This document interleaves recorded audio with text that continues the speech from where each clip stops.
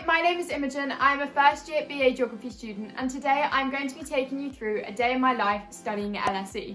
Due to the current situation here in the UK, all schools and universities are currently shut, which means that my university is all online at the moment. Last term I was living in an LSE halls of residence in London, but this term I've decided to stay at home with my family and study remotely. Today is a Tuesday and this is certainly one of my busier days at university. I have contact hours for 3 out of my 4 modules. I'm going to talk more about which modules specifically I take in a little while. But right now it is 8:55 and at 9 o'clock I have an Introduction to Geographic Research Q&A, so I need to hurry up, go and find the link and join the Zoom call.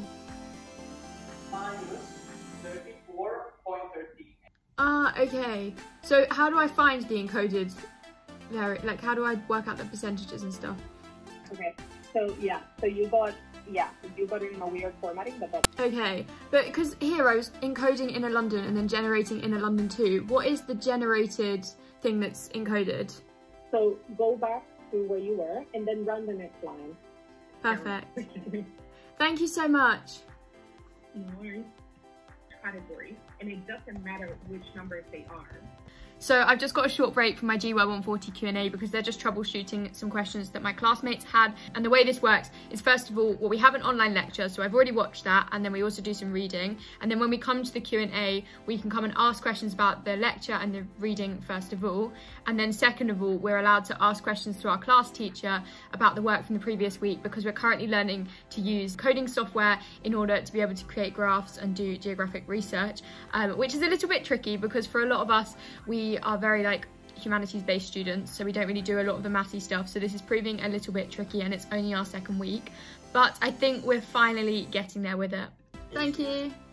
My GY 140 Q&A has actually finished a bit early, which is lovely, so I am now going to move on to some reading.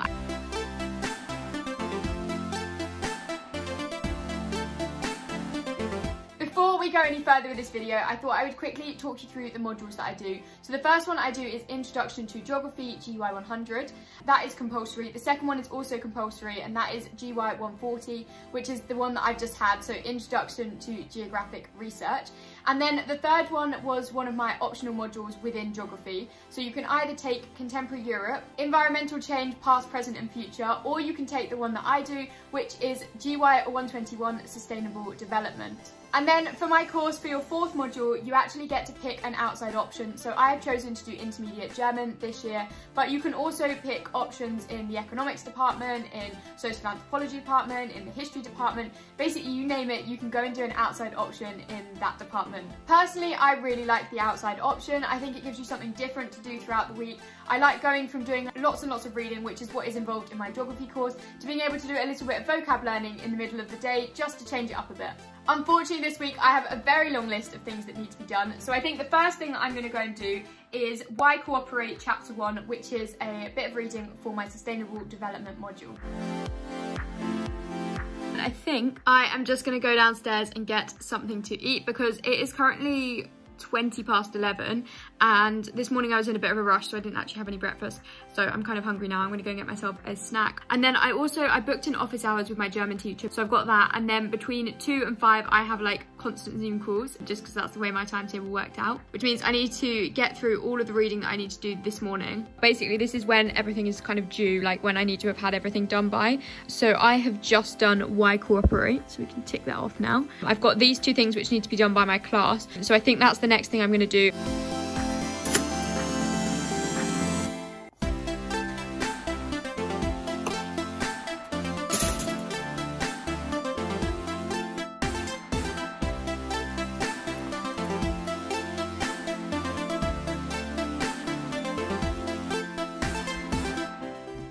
Whilst I eat my peanut butter on toast and my peppermint tea, which I'm very excited about, I'm just going to watch a video from my class teacher for GY 100. I have my class later on and I would love to have done this a little bit more in advance, but hey ho, it hasn't happened. So I'm just going to watch the video now, and it gives me some questions, and then I'll think about the questions, write some answers, and I think I've got a couple more bits of reading to do for that. And finally, what are the 3 key findings or recommendations put forward by Ranganathan and Bratman?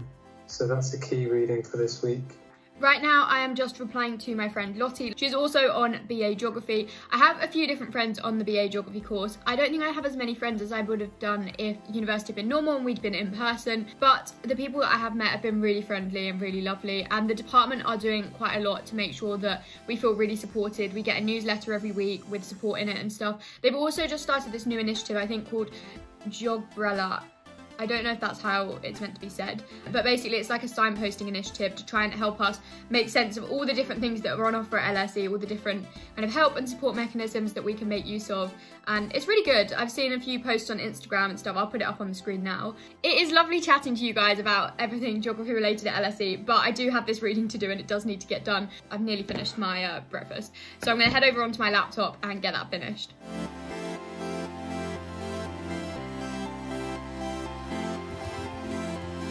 So instead of just watching me make my notes and do my work, which is reasonably boring, I'm well aware, I thought I would share with you what I'm actually writing about. So one of the questions for this week's class is, what is abolitionist climate justice and how is it related to anti-racism? What I've written is, abolitionist climate justice also argues that there should be a centering of historical, environmental and social relations in order to understand the intersectionality of climate change hazard with other marginalising factors.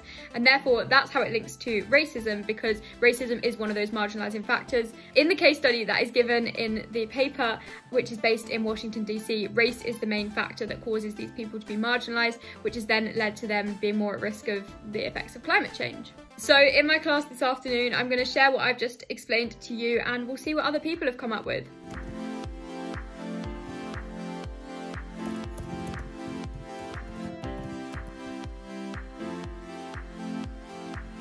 I've just had an email and I did not expect to get this back, but I've actually had one of my summative pieces of coursework for German back. This isn't geography related, but I thought I'd share it with you anyway. Oh, I'm really nervous. But basically this I think will count for, I think 6% of my German grade for the year. So it's not loads, but I still want to do well in it, obviously. This is like a live reaction to results. I didn't think we were gonna have this today. I'm so happy with this. Oh, yay, okay. Actually, this is gonna be really good because I booked in my office hours, so I can actually talk through all of these little things. Also, I've just realised I haven't actually explained what office hours are. So office hours are one-to-one meetings. They're 15 minutes long. You book them with like an academic, so it can either be your class teacher or your lecturer. You can book them really easily through the Student Hub app, and then you can ask them questions about stuff you're not sure about from that week. You can actually ask them about their research. When I'm not sure about something, I can either ask in class, I can ask on the lecture Q&A, I can email my lecturer, I can email the class teacher, or I can book an office hours slot. You can always get your questions answered.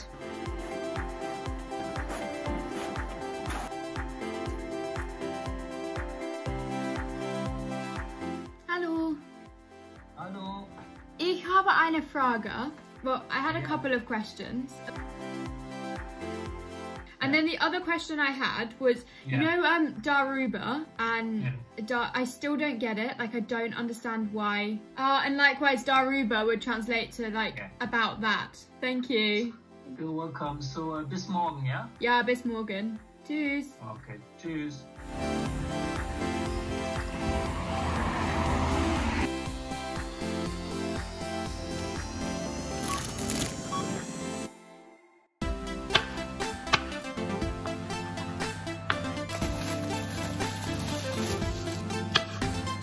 So apparently I bought the thickest loaf of bread I could possibly find, but I have made this mammoth sandwich. Shock, I am running late again. I have about 2 minutes before my GY100 Q&A. In the lecture, when you talked about like intimate and personal geopolitics and embodying harm, and also the political agency when talking about the feminist emphasis, I didn't really understand what that meant. Would you be able to clarify it? Yeah, we have another question from Thea. In your lectures, you mentioned about how everyone should have like a certain level of dignity for people to be able to gain those resources. So my GY100 Q&A has just finished, and now I'm on to GY121, which is sustainable development, and I have a live lecture. Now in week 2. So this lecture is just finishing off. It was okay today, actually. He explained stuff really well, and I get what's going on. So I'm just gonna file away some of my German notes from earlier, and then straight after this, I actually have a class. I have my GY100 class. I think this might be ending. I don't want to be the last person left on here. This week I have submitted a 3,000 word essay. It was summative, so that's a little bit scary, but we don't tend to have that many essays. They tend to be at the end of the term. I thought when I came here, I was like, oh my gosh, there's gonna be like an essay every single week. The terms tend to be front loaded with reading, I found so far. And then after reading week, we tend to get a few more like assignments, and there's quite a lot of stuff due in. So we're currently in a breakout room. We're talking about cancer risk along the lower Mississippi River. So we have to go through the article, talk about how we can apply an abolitionist climate justice approach to it, and then we're going to feed back to the rest of the class. And I am finished with Zoom calls, classes, you name it, for today. I was actually just catching up with my friend Thea because I didn't really get a chance to at lunchtime, and I wanted to talk to her today.